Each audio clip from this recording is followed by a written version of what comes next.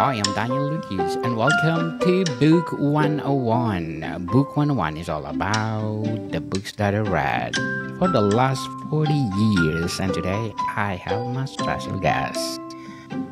She is the author of two books, and of course, this coming poetry book, this coming April. Please do give a big hand to Miss Stephanie Rowe.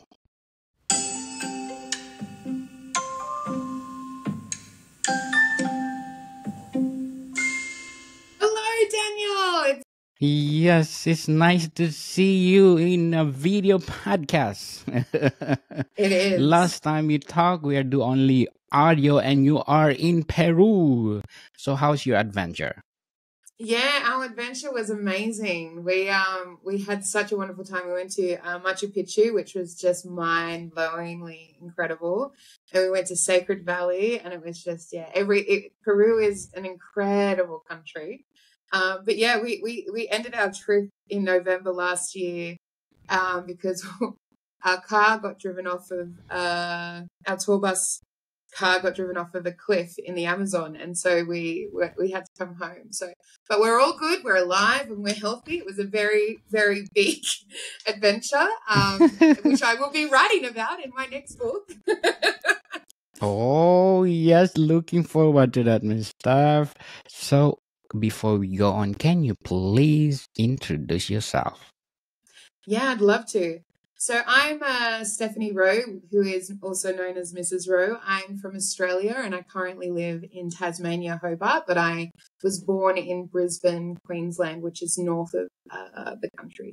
I am a self-published author of Fiercely Me, which is my book, was released in February this year and is selling very well, and I'm very happy. And all the reviews that have been coming in have been absolutely touching. Like, my heart is just so overwhelmingly appreciative that everybody is seeing the story that I've written.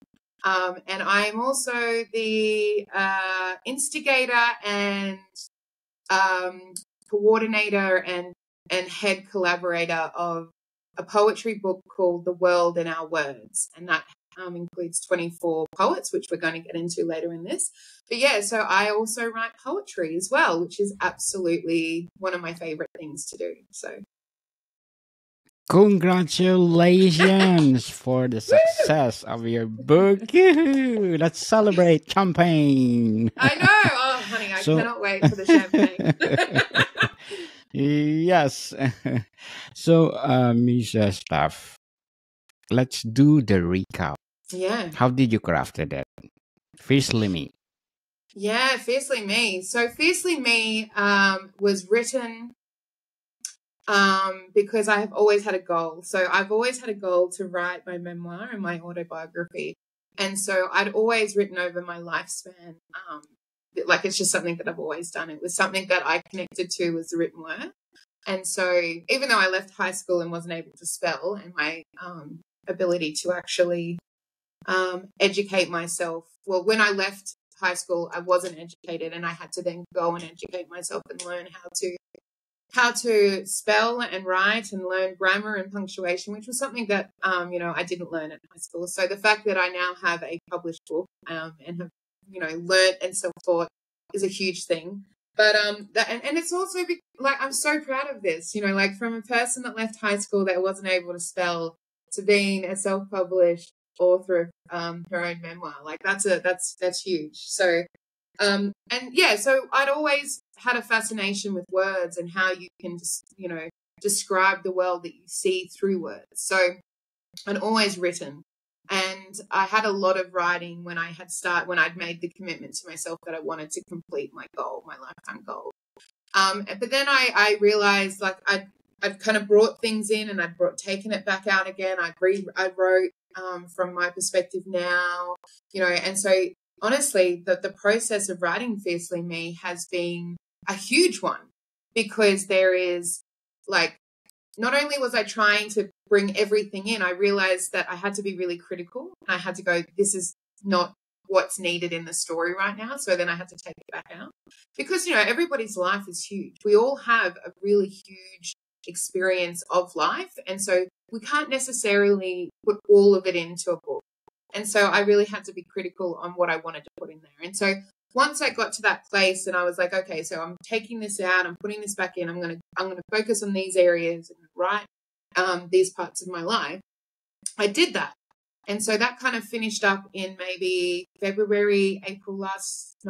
March last year. So 12 months ago now. And I had an editor and she fell through. And then I got really sad and depressed because I was like, I've done this book and now I don't have an editor. And essentially what I realized was that I wasn't actually that wasn't the book that was supposed to be finished. And so I spent another solid 3 months. So from the start, I started it in like August of 2021. I finished it in February, March of 2022. And then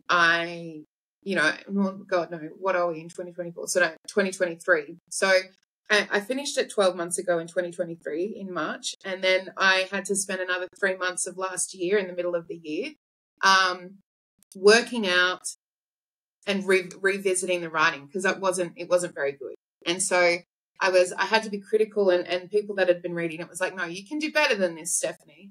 And I was like, yeah, I can do better than this. And yes, so you are. You did.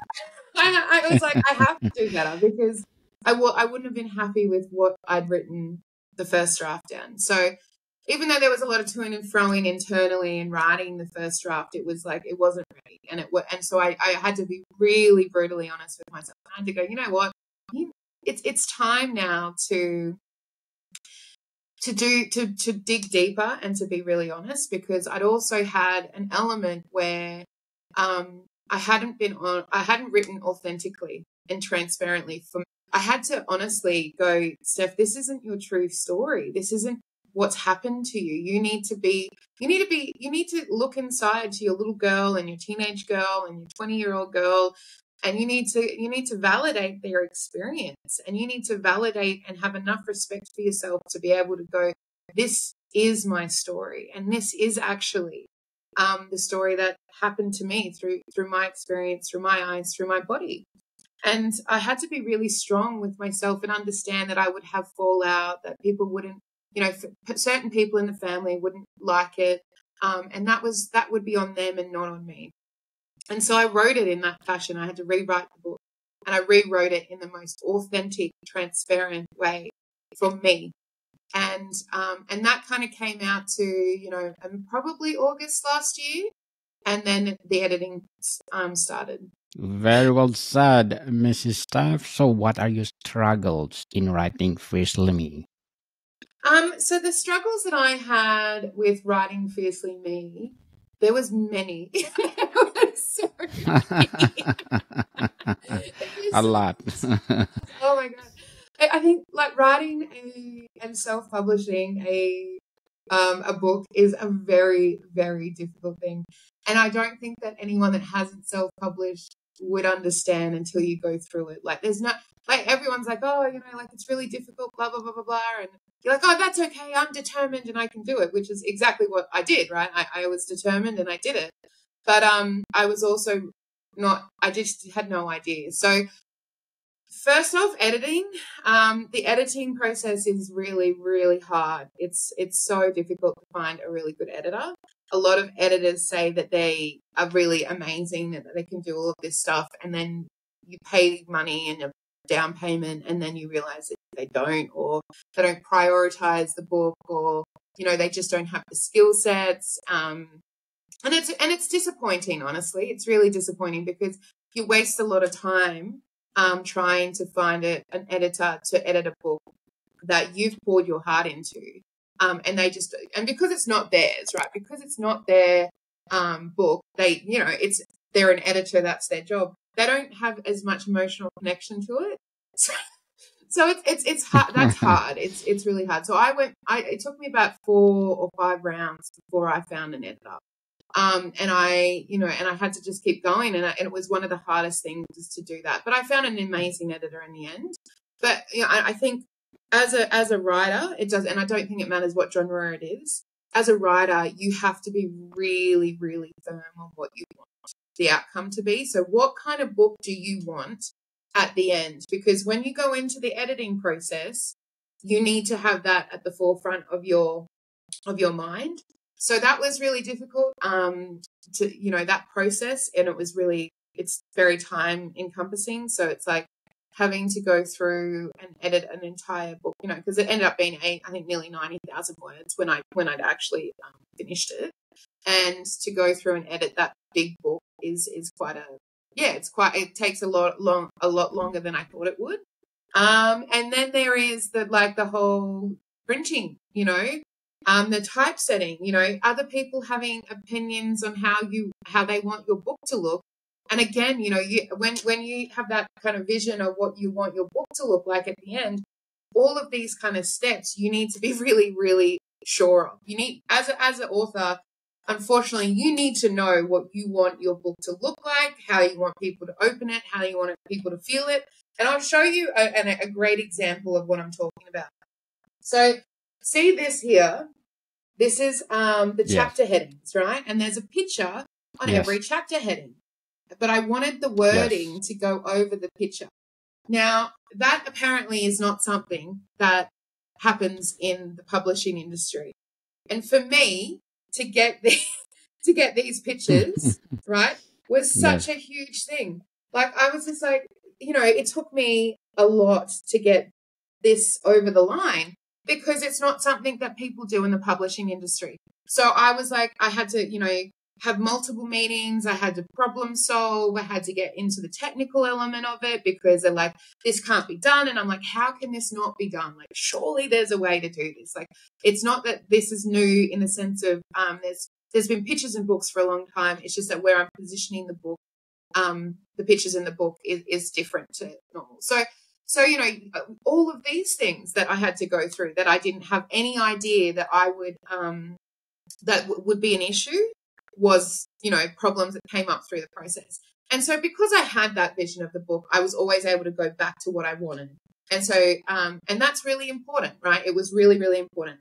So then once I got through the typesetting and because there's a difference between the paperback and the ebook, I had to kind of go through different processes. So the ebook, we haven't been able to get the photo on the chapter headings because it won't connect to the contents page because for some reason technology hasn't got to that point where you can click on the contents and then it'll take you to that chapter. So there's all of these things, and then you get to the printing stage, and then you go, this is going to be easy. All that needs to happen, right, is you just need to print the book, and then you just need to send the book, and like this has to be the easiest part, and it wasn't. and so I bought 3 lots of books because the first lot of books that I bought were in China, and I did like a test and I looked at the books and I picked the best quality, la la la la la. And then they just said, it's not on the ship and it's not turning up and whatever, like they just washed their hands of it because they didn't really, it wasn't their book and they didn't really care if I had books for my launch or not. And so then I printed it through Ingram Spark. And again, Ingram Spark don't really communicate that well. So they're like, they'll take your money and they'll take the order, but they don't really tell you what's happening. Like, when is it printed? When is it going to be delivered? It's all very vague and there's no kind of information. So because of that, what I had to actually do was find a local print printer up in Queensland in Brisbane called Mackay Printing, who were wonderful. And the best quality print out of all 3 of them was the easiest to deal with, and they were honestly like just the quickest turnaround. And because they were local, I was able to go pick them up. So I have 3 different printing because I was very, very concerned that they weren't going to turn up in time, and they didn't. And so the last print run from the Mackay Printing in Brisbane was the one that I went to my launch with, and because they were the quickest turnaround. And they were the best quality, and they were able to do like everything that I needed. So that's just a few things that happened that were really difficult to go through within the printing process. Yes, people, let's support Miss. Stephanie Rowe. Fiercely Me, the memoir is out, and please do support her. But before we go on, Miss Steph, can you unshare the screen? I want to share something. Yes, of Can you course. remove our yeah, please? I want to share something about my latest ranking on the Apple chart. So before we go on, Mrs. Steph, I want to shout out to the people listening according to my ranking tops in the last 30 days. Because in Bhutan, I got number 8 on the Apple chart, United Arab Emirates, Taiwan at 42, Jamaica at 56, Cameroon at 76, Thailand at 97, Cambodia at 140, Zambia at 147, and a lot more. Thank you so much for supporting this podcast, because this podcast is created to empower writers all over the world like Miss Stephanie Rowe. And today, Mrs. Steph, let's talk about the world's in our words. How Yes. did you craft it? And I would just like to say thank you so much, Daniel, for having me on again. And thank you to all of the listeners, because I know that this is something that's so important for authors and curators within the publishing world to have access to. And if you didn't do this, we wouldn't have a platform. And if you didn't have listeners, then we wouldn't have anybody listening to what projects we're doing. So it is extremely important to what you're doing, but also that listeners engage, because like we wouldn't have the reach that you have. It's such a global reach, which is so cool within itself. So thank you so much for having me on, and thank you to all the listeners. It's really, from the bottom of my heart, I'm so glad that I get to touch so many countries in the world. Yes, people, let's support Miss Stephanie for this coming poetry book. Yes. So, Miss Steph, what inspired you to write poetry? Yeah, so again, I've always written in my life, and I've always written poetry, and it's something that really, really touches my heart. Like, I think poetry is one of those things where you can, as a poet, you can draw another human being into your internal dialogue, and you can kind of almost create them visually seeing your world through your eyes, through words. And I love that. So I had this great idea because obviously I was going through the process with Fiercely Me, but I was really wanting to publish my own poetry. And I had this crazy idea while I was a little bit tipsy. And I was like, that's it, I'm going to publish my book. But I said, I don't have enough. So I reached out to my closest confidants, my closest friends and relatives. And I said, hey, guys, I know you guys are incredible writers. Do you want to contribute your poetry to a collaboration poetry book that I'm going to put on? Because I think this would be a great opportunity for all of us to publish our work. And so they came back and they said, actually, yeah, this sounds really cool. And then I thought, why not I give back, because I'm a huge person on community and I'm a huge person on giving opportunities to others, right? So giving a platform to other people is a massive thing, and I've done it all through my life. So I put on a multi-arts festival when I was in 2010, so I could give artists platforms. So it's something that is honestly really close to my heart.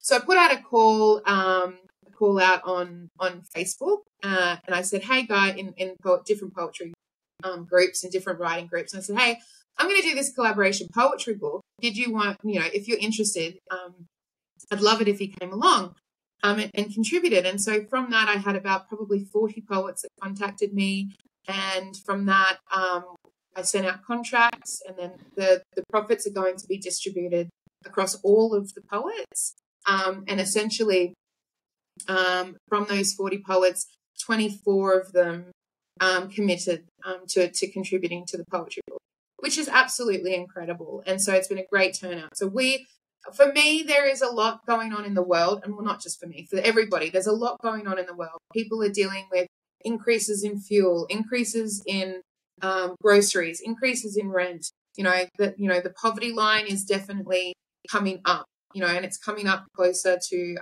the middle class. And so everybody's feeling this pressure. We have wars going on. We have invasions going on. We have people dying. And so for me, as a human being, I'm just like, this is really horrible.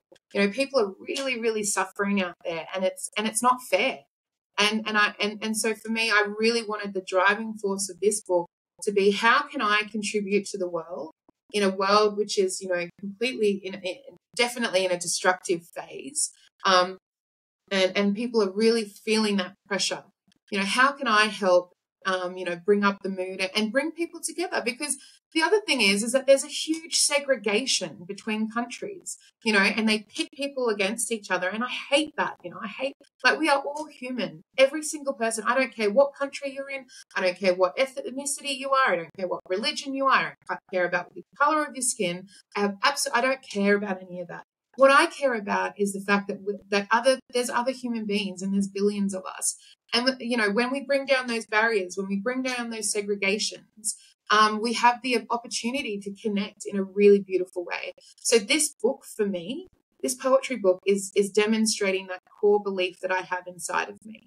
And through that, I'm giving people a platform to share their poetry. So it has 24 poets from all over the world. So we have Canada, we have Canadian Filipinos, we have a blind man, we have people from Portugal, Mexico, America, Scotland, UK.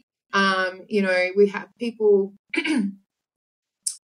We have non-binary people. There's pretty much every minority person, minority group we have in this book, and I love that. And the other thing that I really love about this book is that the poets are the highest quality. Like, the fact that we have such high quality poets, and like, it could have been a mixed bag, honestly. When people submitted their work, it could have been anything, but it's been such high quality. The poetry is all diverse. It's not just one.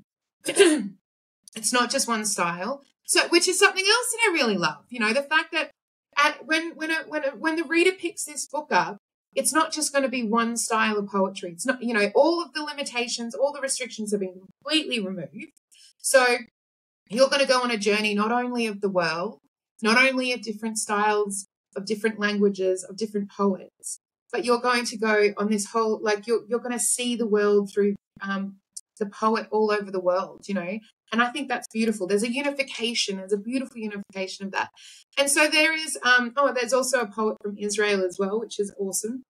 And so we have, Yes. I didn't want to limit it either in the sense of language. I really wanted to promote the fact that English is not just the only language in this world. And I feel like there is a level of ignorance when it comes to that. And I wanted to promote all languages. So we have, I think it's Hebrew, we have Spanish, we have Portuguese, we have Vietnamese, and we have English. Now, some of the poems have been converted into English, and others are just in their native tongue, which I think is absolutely incredible. And a lot of people gave me a lot of flack for this. They were like, why are you not doing everything in English? And I was just like, because English is not the only language that exists in this world.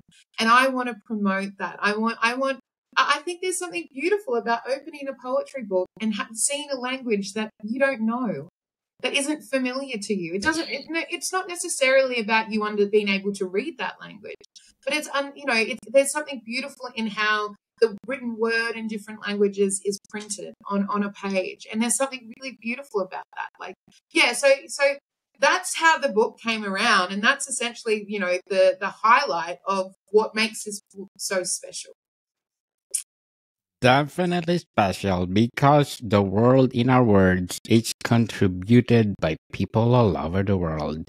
So, Mrs. Steph, before we go on, I'm inviting you to listen to my other podcast, Food 101, our fourth season, people, fourth season with Chef Alessandro, one of the best executive chef in one of 5-star restaurant in downtown Toronto. Plus, do listen to our latest episode. We talk about food101.ca or www.food101.ca. This is the website or official website of Food 101, because if you will visit this website, you're gonna learn how to cook or to make your food delicious, wherever you are or whatever you are, a beginners or a professional cook. So please do visit I wish I was over there. That Food. looks amazing.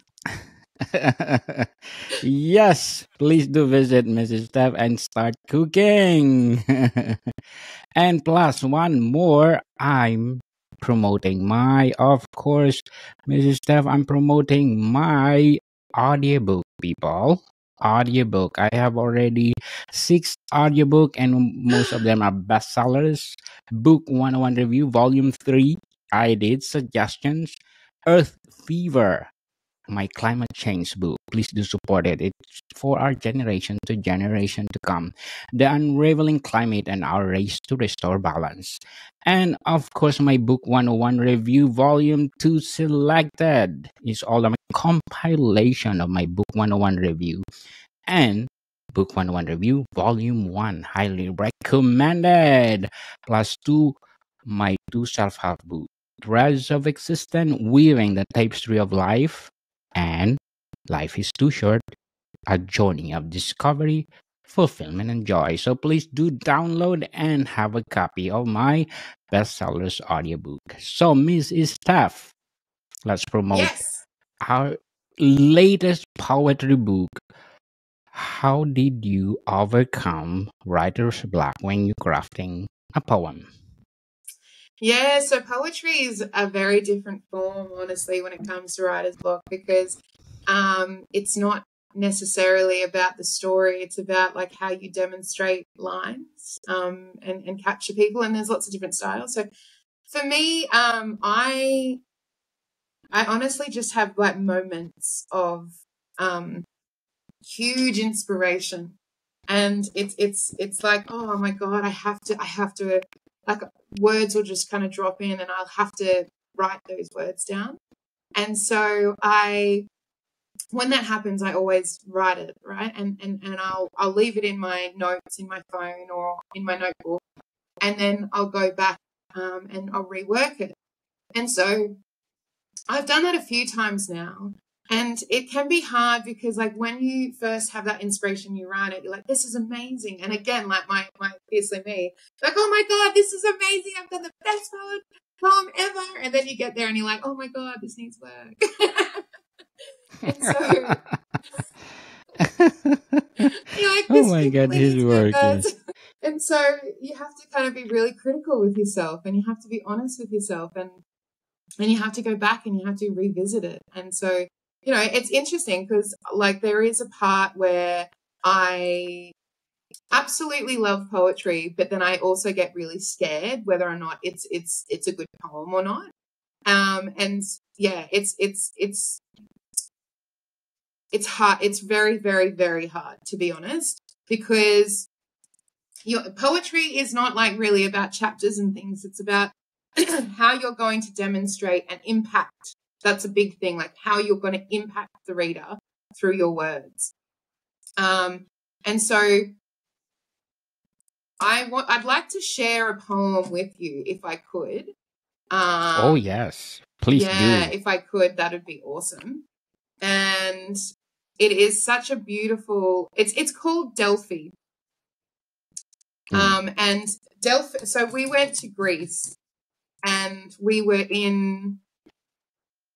up in a place called Delphi, which is where they call it the center of the universe, right? They call it the center of the universe, and it was just it was such a spiritual place, like you could just feel the energy. So, and look, I want to use this one because this is one where I wrote it and then I reread it and I was like, this is terrible, and then I had to go back and rewrite it. And so you have to kind of be really critical, but you also have to kind of understand what message you want. So this is called Delphi. I close my eyes and I breathe in. A direct connection to the world we cannot see. Can be felt. Your presence still lingers in the air. You were here. As if the magic is falling all around us. The smell of pine laced with ancestors' souls. We are in the center of the universe. A witness to the creation of life. A light touches the world as if it was made only for my eyes. I feel the earth's heartbeat, the heat bubbles inside of me, the hard rock surface, an attempt of deterrent, a visual force for the mind, the water laps at the edges of the universe, all encompassing, attempting to cool our souls, while the heat still generates inside us. Turmoil between the worlds, the implosion of us can be seen from afar. As we try to destroy by collapsing, the center of the universe is straight down. You just need to look. I watch on as if the ending of the world would be different. The seasons come and go while life flashes. Life is passed on and continues the survival, unsure what the survival is for. So yeah, so that's Wow. called Delphi. What? And that was one which was really hard. Beautiful. Thank you. Yes, very, very, very beautiful and amazing poetry. And Miss Steph, what is the best highlight of the world in our words? Yeah, so I think that the best highlight has been working with so many incredible poets. There is like just to create such a beautiful community where everyone's participating and they're wanting to engage and they're wanting to talk, and it's like this mini community. Has been such a wonderful experience. Like it's been also very, there's been moments of very of difference and having to be mature and having hard conversation, but there's also been many beautiful moments of interaction and sharing what's going on for us all over the world, and realizing that we're all human, and so I think that's been one of the most beautiful things. And then seeing everybody's beautiful poems, like, oh my god, like I just it has been so amazing to read so many amazing poems from so many amazing poets. Like, just, it's so cool. This project is honestly awesome. So that's there's a couple of really cool highlights. Yes, and congratulations for the new poetry book. So, Mrs. Steph, can you please invite our listeners to support your upcoming poetry book? Yeah, I'd love to. So we have created a poetry page. So you can go the poetry page, The World in Our Words, on Facebook. You can go and follow me on Mrs. Rowe Author on Instagram and also Facebook. And I'm also on TikTok, which is Mrs. Rowe Author or Stephanie Rowe. But if you wanted to go and pre-order or buy a book, you can head to www.mrsrowe.org, which is the website which is currently being shared at the moment. And you head there, go to the store, you can pre-order the poetry book, or alternatively, you can buy my book, Fiercely Me. Yes. Yes, and then we've Fiercely also Me. got another website which you can head to, which is The World in Our Words. I think it's .com, which has you can also pre-order through that. But that's specifically been set up just for poetry book. Yes, people, let's support Mrs. Stephanie Rowe, because if you support her, more poetry or books to come. 100%. What is your advice for those struggling writers out there? I think having faith in your story and in yourself is a really huge thing. So you're going to have knockbacks. You're going to have people tell you that you can't do something, that it's too hard, no one's going to buy your book. You're going to have a lot of negativity. You are going to come up against a huge wave of negativity. And so when you do have that wave, having that self-assurance and that self-belief is a huge thing. And it's gotten me through many months of hardship, really, when it comes to writing and releasing your work. So I think the first thing is to just believe that you are worthy, that your story is worthy, that you deserve to actually share your story. No matter what anybody says and no matter what anybody thinks, you deserve to share what you have on the inside through word to the outside world. Just like this podcast, people deserve to share this. They deserve to have a connection with other human beings. And I do it through word, and you obviously do it through word, but you also do it through this podcast, right? And so it's a really beautiful form. So that's the first thing that I would say. The second thing is that build your community. Like, go and reach out to different Facebook groups, find your people, Have that solid friend or, cousin or auntie that believes in your work.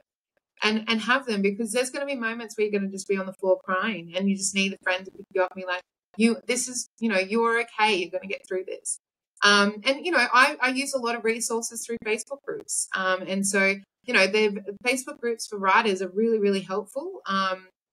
They are a great resource. They've been a lot of authors have tried a lot of stuff, so they're willing to share and help other authors avoid the hardships. So I think that's also something that you can do. And I think also writing every day. And I have this conversation with my husband, who is he writes scripts. And I said, Jace, it's not about the quality of the writing necessarily. It's about writing every day, or every second day, or having that schedule of writing. It's about writing anything. It can be absolutely terrible. It doesn't matter, because guess what can happen? You can go back and use one sentence out of that, page, or that a couple of paragraphs out of the few pages that you've written, and you build on that, right? And you go back when you're in the heightened state of expression and artistic expression, and you go back and you rework that and you re-edit that. And so you might need that kind of paragraph, and the rest of it's crap, but that 1 or 2 paragraphs is amazing. And you need that as the foundation for the next chapter, or you need that to continue on the journey of your writing journey. And so it's not necessarily about writing amazing every single day. It just doesn't happen. But there are pearls of wisdom in every page that we do write. And so it's about understanding that concept and not having really high expectations, going, I'm going to have a crappy day of writing, and that's okay. Sometimes it's just about expressing whatever you need to express on that day, and then coming back and working on that. And I see it as a foundation. It's you've got to have a foundation to work upwards. And if you don't have anything, so if you don't write every day, or you don't write every second day, or you don't have a schedule of writing, then you're not going to have anything that you can possibly work with. And so that's, I think, the shift that I find with a lot of people in my life is that, it's shifting from going, I need to write every day and it has to be amazing every single day, to going, no, it doesn't have to be amazing. Just write, and then you'll get your pearls of wisdom that you can then work on. Very well said, Mrs. Steph. And stop procrastinating. Go, go, go. Who knows, you are the making, or the best in the making, like Miss Stephanie Rowe. So, Mrs. Steph, thank you for your time. Thank you so much, Daniel, for having me. It's so lovely to see you again, and so much love. Yes, thank you so much. And Modicom people, see you soon. Thanks, guys. Can't wait to hear from you all. It's going to be awesome to hear from everybody around the globe. This is an awesome, awesome podcast. Thank you, Book 101. Yes. Thank you so much too. And according to my analytics, I got 145 countries listening to this podcast, Mrs. Steph. So we are empower writers. This podcast is empowering writers all over the world, and you are most welcome. Welcome to come back. Let's talk about books that you read, and in that way we promote your 2 books.